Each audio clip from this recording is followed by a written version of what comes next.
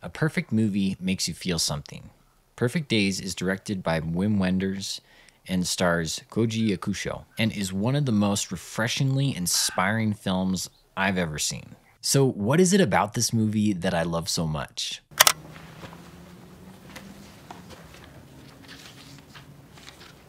Hirayama is a simple man that wakes up every morning, waters his plants, and goes to work for the Tokyo toilet.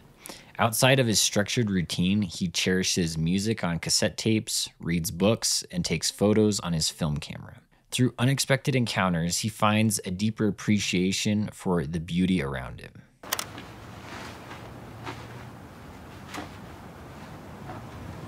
First, we're presented with the pleasure of viewing this film in a 4:3 aspect ratio. This is a choice that I appreciate. Not very many films today are shot this way, and it's very much an old-fashioned aspect ratio. This was not only a stylistic choice, but also a necessary ratio for this movie because the film was shot in many cramped places such as the Tokyo toilets, as well as Hirayama's home. If this film had been shot in CinemaScope, we as the viewers would not have been able to see the floor.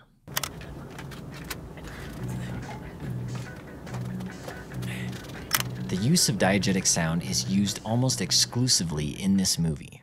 Diegetic means you only hear what sounds are present in the character's world. This is seen most clearly when Hirayama is driving in his van and he plays a cassette. Sometimes I feel so happy. You feel like you're right there with him listening to his favorite songs. The soundtrack for this film consists of basically all these songs you hear him playing during his commute to clean toilets. The songs are so beautiful and inspiring. I'll be honest, I haven't stopped listening to the soundtrack since I first watched this movie. The ambient sounds in this film I could fall asleep to. They're so relaxing and real. That is what I think stands out the most to me about this movie. It feels like you're actually there experiencing these moments. The best word I could use to describe this is authentic.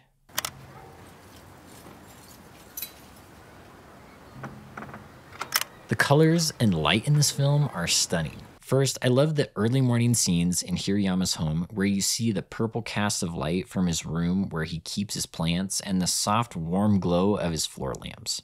Then we see simple things such as the light above his door that casts an orange glow behind him as he steps outside, acting as a backlight. Tokyo any time of day is full of vibrant colors and light, from the elaborate architecture of the toilets he cleans to the big cityscapes we see at night.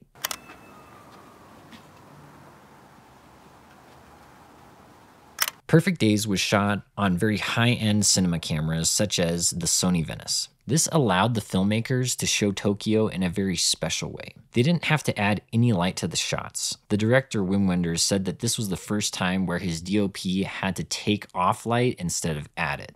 Everything in Tokyo was too bright, so he had to dim it down. They were able to shoot quite fast because everything in this movie is handheld. They had to shoot fast because Koji only had 15 days available to shoot this movie because he was going on to shoot a big samurai movie. It's amazing how intentional and slow this movie is considering how rushed they were with the production. You wouldn't notice from watching the movie. This fast production allowed the film to have almost a documentary feel, where you feel like you're just brought along on this man's day-to-day routine and adventures. It's really quite relaxing compared to most of today's movies where it doesn't seem like there's time to just breathe, stand still, and take in the beauty of simplicity. This movie makes me want to take in more of those simple moments and enjoy what God has given us.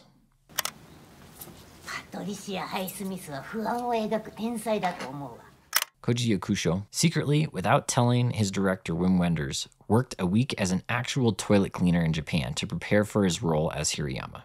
I want to end by quickly breaking down the last scene of this movie. The slow push into Hirayama's face is both uncomfortable and meaningful. As the song Feeling Good plays, which is such a great song by the way, you feel all the same emotions that swipe across Hirayama's face in this last scene.